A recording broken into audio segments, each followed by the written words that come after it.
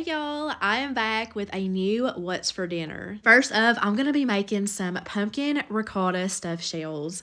This was my first time making this recipe. I was a little nervous on how it would go over with the family, but it was a big hit. So I started off by boiling up a bag of jumbo shells in some salted water. I cooked those until they were al dente, and then I just drained them off. I'm going to let them chill out in the sink and cool down. So next, I'm going to grab a bowl and make the stuffing mixture that's going to go in the shells. So you need 2 cups of ricotta. I'm just slightly breaking that up so everything will fit in my bowl. I'm adding in a cup of some Parmesan cheese that I shredded myself, and I'm going to grab this 15-ounce can of pumpkin. Now I will be using the whole can in this recipe, but for the ricotta mixture you only need a cup. So went ahead and got that measured out, and I'm just going to dump that out into the bowl. I'm going to crack in 1 large egg, and now I'm going to start adding in all the seasoning. So we're going to do a 1/4 teaspoon of nutmeg, a teaspoon of kosher salt, a 1/2 teaspoon of black pepper, and a 1/2 tablespoon of garlic powder. The recipe does call for fresh sage. I have never bought that. I don't know if I've ever even had fresh sage. I had this rub sage on hand. I think I used that in my chicken pot pie recipe, one of them anyways. So yeah, just use what I had. I just kind of eyeballed some of that in there. And here I'm just kind of folding everything together. I did end up switching on over to a metal spoon to get that really broken up. And then once it all looks mixed, you can move on to the next thing. So I grabbed another bowl. You need a jar of Rao's vodka sauce. I have never bought a jarred vodka sauce, and I've never bought any of the Rao's sauces. I know it's really popular, but yeah, I did blend mine in the blender because I'm just weird about like chunks of onions. That's one of the reasons I've never bought the Rao's sauces, because that's in the ingredients, and this is me trying to branch out. I'm trying to be better. But anyways, the whole jar of sauce, and then I added a 1/4 cup of some heavy cream to it, and I just got that all nice and combined. So now that that's all prepped, I can start putting this together. So I grabbed a 9x13 casserole dish, and I'm adding all of that sauce and heavy cream mixture to the bottom. I'm just smoothing it out some with my spatula, and then I can just grab my cool down shell, and with that same spoon I mixed the ricotta mixture with, I'm just going to start stuffing these, and then I'm just going to lay it down over that layer of sauce. So you could do this with a piping bag instead of a spoon if you want to go quicker and smoother, but I'm just using the spoon. I also wanted to note that the recipe does call for a whole box or a bag of shells in my case, but I did have quite a few left over that I didn't know what to do with, so just keep that in mind if you don't want anything to go to waste. But I covered this with tinfoil, and I'm popping it in a 350-degree oven for 30 minutes. I pulled it out, took the foil off, and I'm just going to start layering some mozzarella cheese over the shells. If I want my cheese to melt over something, I have been buying the whole milk mozzarella cheese for the last several months, and it has made a world of a difference. So good. So once I get that cheese added, obviously you can use as little or as much as you want to, I'm going to pop that back into that 350-degree oven for a final 15 minutes. If you want it to be nice and golden brown over the top, you can just flip the broiler on for a couple of minutes. My son is picky about that, so I don't get things as brown as I'd like to. I know it looks better, but obviously I want him to eat it. So here's my plate. I have 4 of those shells. I served it with some cheesy garlic toast, and this is some fried corn that I did over the summer that I froze, so I just had to thaw that out and heat it up. But as for these shells, they turned out really good. I have been craving stuffed shells for a while now, and I just wanted to do something that I hadn't done before. It was really nice to do something meatless. We haven't done that in a while. I also wanted to throw out there that if you're not a fan of pumpkin flavored things, then you can just simply leave it out, because you can definitely taste it in this recipe. This night was Halloween, and it was also my daughter's 10th birthday, and she specifically requested some buffalo chicken dip and some loaded potato soup. So I'm starting off by making the buffalo dip. I am cutting the recipe in half since it's just the 4 of us.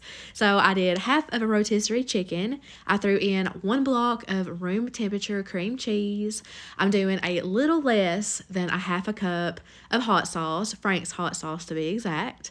And then then I'm going to do a half a cup of some ranch. We really like the Great Value buttermilk ranch, especially in recipes like this. We are not a Hidden Valley fan unless it's the seasoning. That's a different story. But I'm going to grab some shredded sharp cheddar cheese, and I'm going to add in 1 cup. So that's it ingredient wise. I'm just going to fold everything together with my wooden spoon here. This is definitely a bit of an arm workout, but I have learned you do not have to be perfect with this. As it's cooking, I like to go in every now and then and give it a stir, and it always works out in the end. So don't worry about it too much. After I'm done with this, getting it to my liking, I'm going to cover it with my lid, of course. And I like to cook mine on high for at least an hour. Sometimes it can take a little bit longer. I mean, it's really just preference, like a preference thing. You're basically just melting everything and heating up the chicken. So now that that's going, I'm going to get started on the potato soup.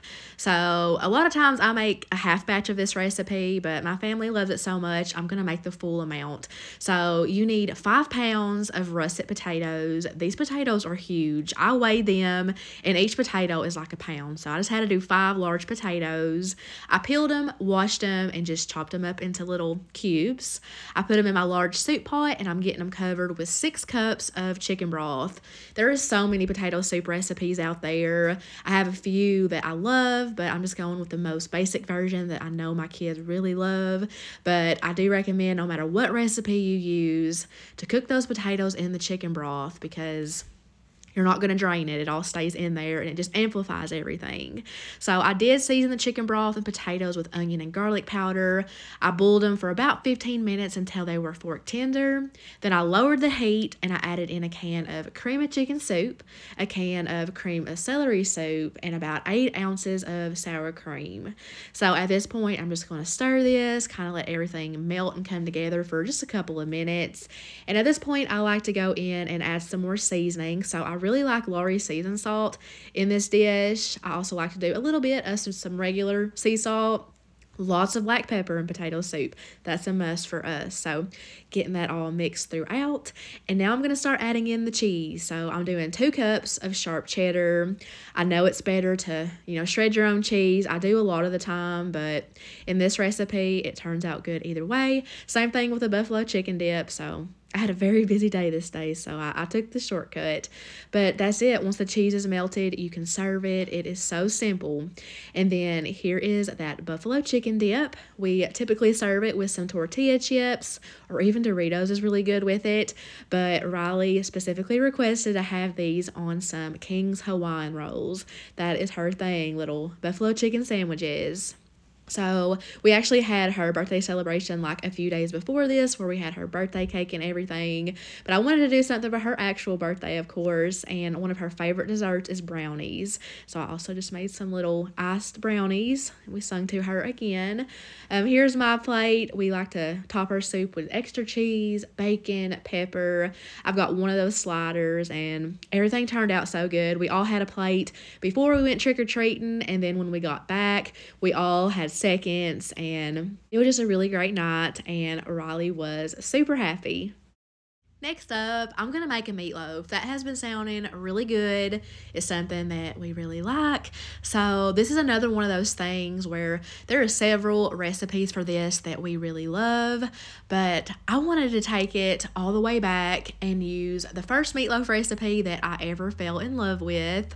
When I first discovered this recipe, I made it over and over and over again, but it's been many years since I made it. So I start off with about 1.5 pounds of ground beef. I'm seasoning it with salt, pepper, onion, and garlic powder. I like to take 2 eggs and I beat them a little bit before adding it into the meatloaf. And I really like that this recipe calls for oats as the binder. Really love oats in a meatloaf. It's just so good if you've never tried it. The recipe does call for 1.5 cups of oats. I feel like as I've gotten older and a little bit wiser, I have just now realized that I think that's too many oats. I would cut that down to 3/4 of a cup or maybe a cup. But yeah, I do a cup of ketchup, a splash of Worcestershire sauce, and the recipe has always called for a little bit of the dill seasoning. I've always left that out. Didn't really know much about it, but it was at my local Save-A-Lot, and I know it's popular, especially like with marinating steak. So I decided to give it a try, and I really like it. I'm excited to use that in other things. But I just mix that together with my hands, and then I'm just going to press it down into my Rachael Ray meatloaf pan. I love this thing. Prior to having this, my only complaint about meatloaf was how greasy it was and how big of a pain it was to remove that. So this solves that problem. So I pop that in at 350 for 45 minutes, and I'm going to start making the glaze while that's in the oven. It's a cup of ketchup, a good splash of Worcestershire sauce, and I've always done brown sugar, but my dad does molasses instead, and he makes the best meatloaf. So I made that swap, and oh my goodness. As long as I have molasses on hand, that is what I'm going to use. It is absolutely amazing. Makes the absolute best glaze. Please try it if you never have. So mix that together good until it's nice and smooth. I'm just going to cover it with some cling wrap until it's time to pull the meatloaf out, which is now. 45 minutes in, pulled it out. I'm going to add all of that glaze, and with the back of my spoon, I'm just going to spread it out nicely over the top, and that's going to go back in for another 45 minutes. So towards the end of that cook time, I'm going to start making my mashed potatoes. These are going to be different though. These are going to be Boursin cheese mashed potatoes. I have been eyeing this recipe for a while, so I just cooked about 2 pounds of russets, and then I drained them, added them to my bowl with some heavy cream and half and half. I typically only do heavy cream, but since I had some on hand of the half and half, I just threw it on in there as well. I did salt, pepper, a few tablespoons of butter, and the whole block of the garlic and herb Boursin cheese. So, you know, there's so many methods to mixing your potatoes. I've always loved the electric handheld mixer, but I want to start experimenting with other things. Like I really want to try a potato ricer, but these potatoes were bomb. I absolutely love the Boursin cheese. I would definitely do that again if I have it on hand. And here's that meatloaf once I pull it from the oven. With any meatloaf, you always want to let it rest for at least 10 minutes. That way when you go to slice it, it won't just completely crumble. But as you can see, you just lift that insert out, all the grease stays in the bottom, and I just transfer it to a cutting board and slice it. So here's my plate. I always like to top my meatloaf with extra ketchup. And another thing that I have realized about this recipe, I think the cook time's a little bit too long. These are not things I would have noticed years ago, but I feel like a meatloaf only needs an hour. So 30 minutes without the glaze, 30 minutes with the glaze. But I served it with some green beans, some rolls. These are the Rhodes frozen rolls. And then, of course, those delicious potatoes. This is one of my favorite comfort meals, and that meatloaf recipe brings back a lot of good memories. This was a night where Josh was off work, the kids didn't have school, and we just had a lazy day, and it felt like we had snacked all day long. So at dinner time, we were hungry, but we weren't as hungry as we usually are. So I also did not have dinner planned out this night. I promise you, I'm not perfect at meal planning. I have plenty of those days where I don't know what to make. And we all decided on pizza, and we came a hair of ordering Pizza Hut, but I was like, hold up a minute. I can just make it homemade real quick, or semi-homemade, and, you know, save some money. So I am going to be doing it in a cast iron skillet though. This is something I have never done before, so I was excited to try that out. So if you have followed me for a long time, you know I love the Chef Boyardee pizza kits. Love the crust, love the sauce. That's all you get in them anymore anyways. But, you know, I just did what the box said with the dough. And then I've got my biggest cast iron skillet that I own out. I drizzled it with a good amount of olive oil, and I'm just using my brush to spread that out better and more evenly. And I did it up the sides a little bit too. And then I just plop that pizza dough out, and I'm just working it in with my hands so that it will fit the bottom of the pan. And I also want it to kind of go up the sides a bit for the crust. This Classico pizza sauce is a really good one.